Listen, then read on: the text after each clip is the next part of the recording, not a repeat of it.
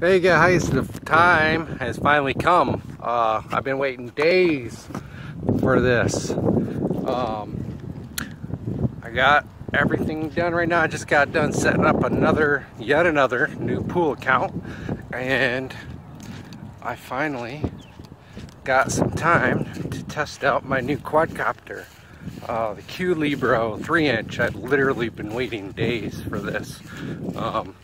So let's check it out and see how it flies.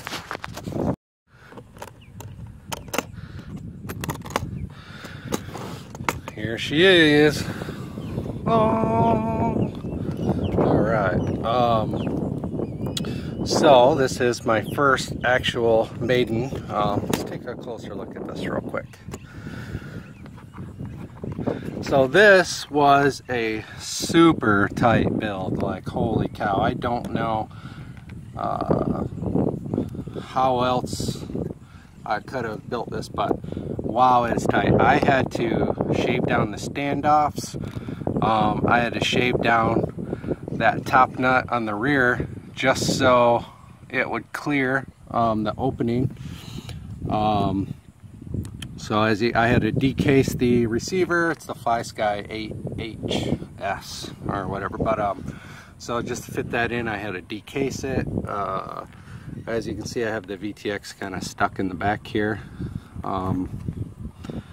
Yeah, it is super tight in there, and I struggled to even get a buzzer in there. There is a buzzer in there. It's behind the camera. I don't know if you can really see it.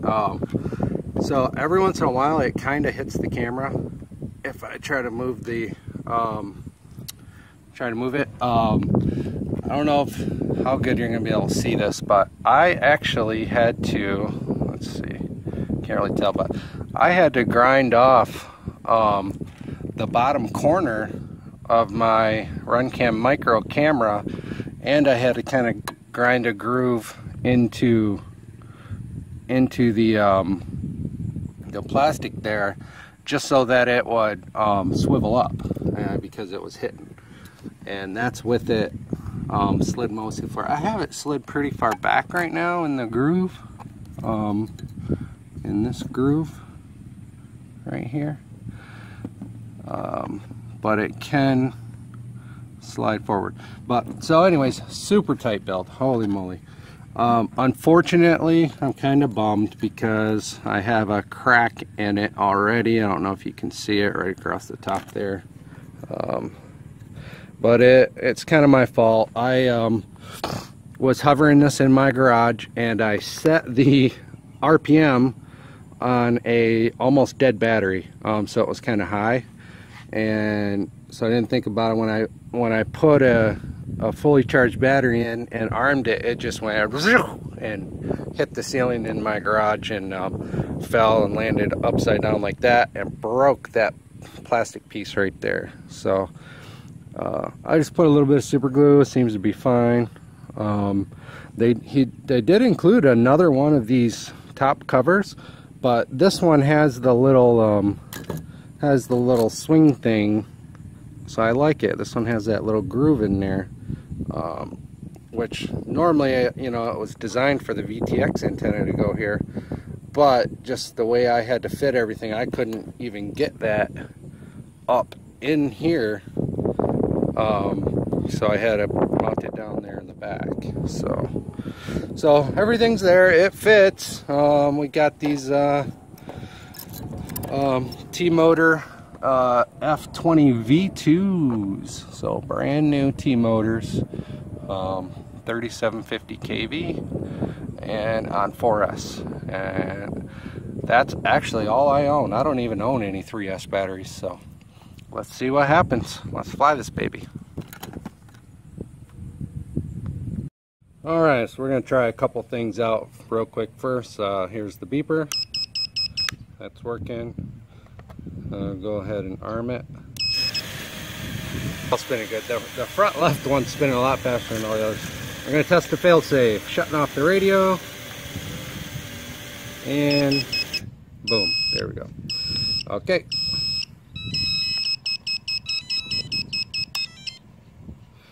Good. Everything's working. Let's Fly it.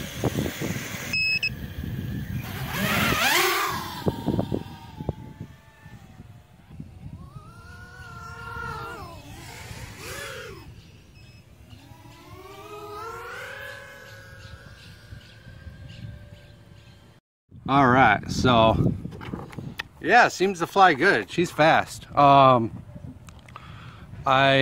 mean, this is just the first few minutes of flying it.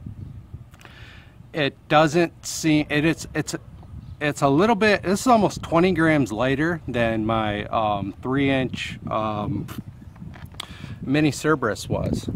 So 20 grams lighter, but the mini Cerberus, I had the Brother Hobby Tornado 1407s. Of course, these are the T-Motor F2 1408s. These motors don't feel nearly as coggy as the Brother Hobby ones do. You know, not even close. So, you know, they spin really easy. So I don't know if that means the magnets just aren't that strong, but even though I do hear a little bit of fluttering in the motors, they're running pretty cool. So maybe that's a good thing, because that was kind of an issue with the Brother Hobbies. So the wind's really picked up now. It's kind of windy now, but so I'm gonna fly it, do some FPV flying. So here we go.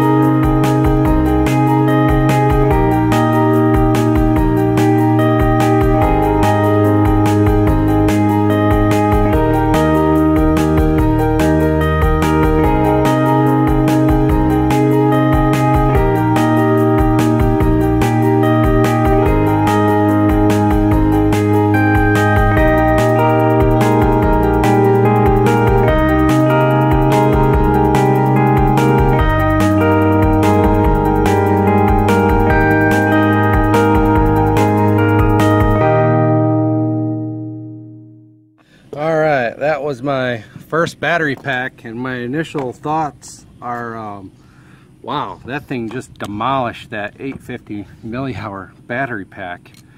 I gotta say, my my Cerberus Mini 3-inch had the Brother Hobby 1407 motors. It was faster than this, quite a bit faster. These T-motor, it's only been one battery pack. This is just my initial thoughts, but they're not as fast as the Brother Hobbies. So as far as the efficiency, you know, I am using these Rotor X, what are they, the 3044 props. So, and I was only running the 3030s on the Mini Cerberus, so only a 30 pitch. These are 44, so it could be part of why it just smashed that battery pack like that.